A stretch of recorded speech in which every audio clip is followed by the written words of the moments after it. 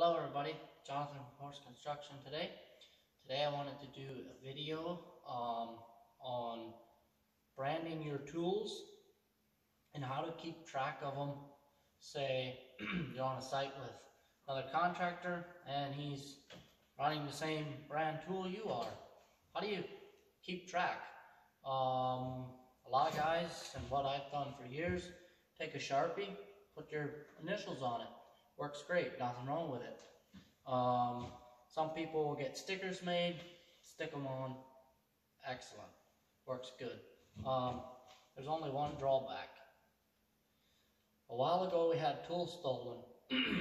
Well, a sticker in Sharpie, you can wipe Sharpie off, and a sticker can be peeled off, and there's absolutely no way of tracing that after that is gone. Unless you have VIN numbers of your tools and whatever, but who takes the time to write down all the VIN numbers of their tools, right? So what I did, the solution I came up with, is a branding iron. So I got this branding iron, made it with my logo on it. It comes from Gearhart Industries. You can go online, find their website. You can go on there and design your branding iron. They have a model where you can plug it in. This one you have to heat up with a torch. As you can see, Horse Construction, circle, and a hammer. Now one thing I'm going to tell you is this should be smaller, as it doesn't fit 100% on all of the tools because there's not a big enough flat spot. But that's not a huge deal, because you still get the Horse Construction part of it. The circle and the hammer just aren't there. And so I'll show you what it looks like. Here, stamped on the bottom of battery, and here it is stamped on the top of an impact. There you can see it doesn't quite all get, but it's good enough that you know it's there. And the beauty of this is, if somebody takes this, they're going to have to take a sander or a grinder and a flap this and sand that out of there, and there's literally going to be about nothing left of the tool, and you're going to be able to tell that someone took the markings off of it. So that's the route we opted to go. So I went ahead and I stamped all my tools, but today I thought I'd shoot a video of using it, and I'm going to go ahead and stamp it on the fiberglass ladder here. I've never tried it on fiberglass, only on the plastics and stuff. So I'm going to go ahead and stamp them today and show you just what it looks like. Other thing to note is we have not warrantied a tool since we have done this. I don't know how warranty is going to go, if they're going to give you hassle if you do that to your tools. That's the only disclaimer. For us here, generally speaking, we don't warranty that many tools. Shouldn't be an issue, but just keep that in mind before you go ahead and do that. I'm not sure if warranty is going to give an issue, being it's in the plastic. I don't know, but anyway, this is the route we went. So got my torch here, big propane torch, just clamped it in the vise to hold it. I'm gonna fire it up, heat this thing up, and show you guys what it's got.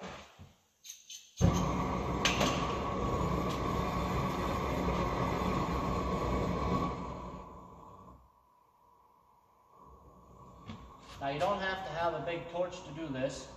A little Bernzomatic torch will work, or even a stovetop for that matter.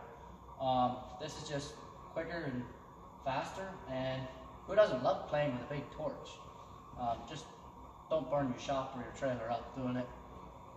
So give it a minute here, heat it up. It does take a little bit of time to get it heated. Once you've got it heated, preheated the first time, you can go ahead and stamp the tool back in the flame, stamp another one. Pretty quick process.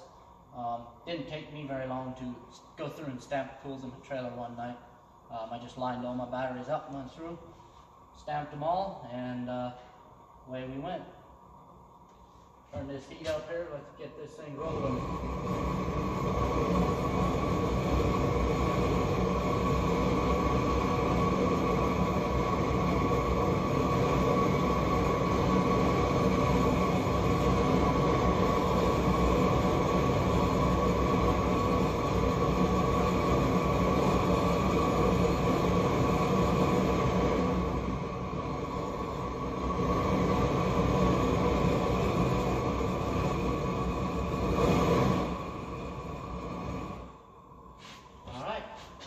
warm. We'll give it a test fit here, see how she goes.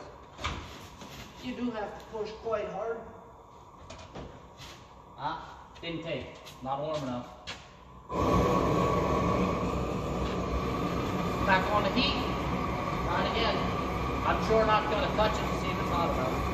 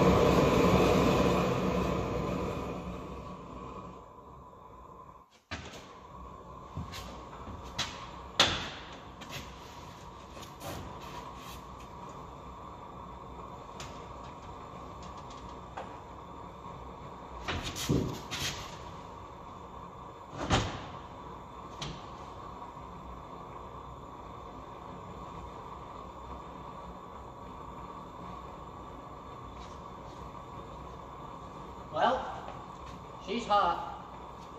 Doesn't really go on the fiberglass. Is kind of a no-go, I guess. Yeah, give her some more heat.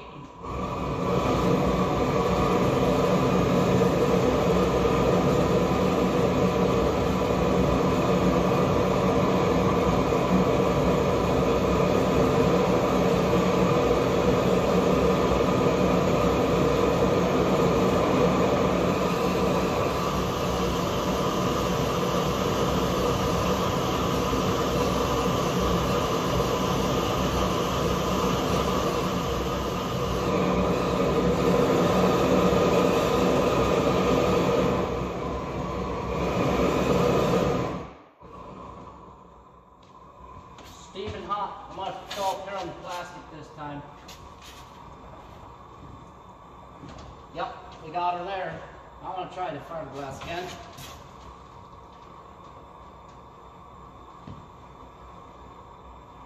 Slight imprint, not as good.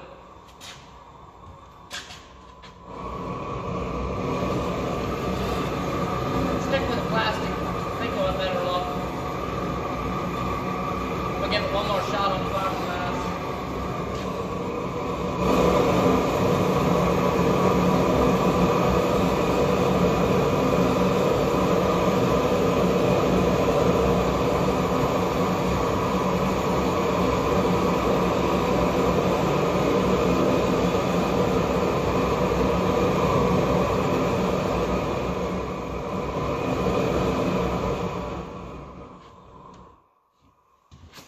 Try on this ladder.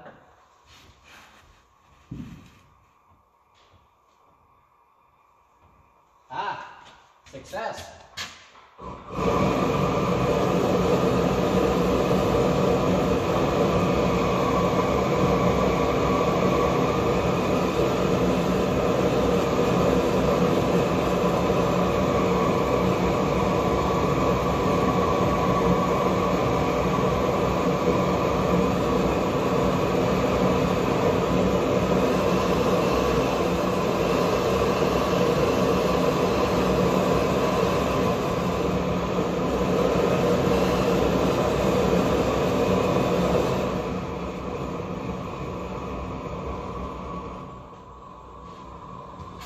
Give it a go again on this ladder.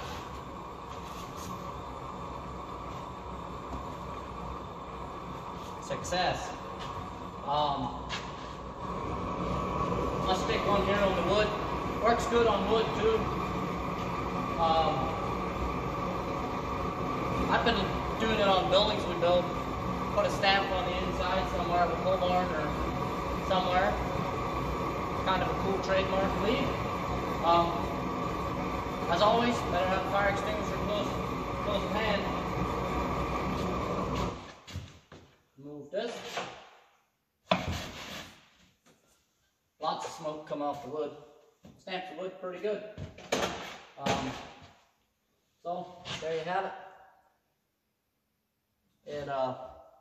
It works good. We like it. One thing I'm gonna say is you do not want to overheat this, because this is an aluminum block.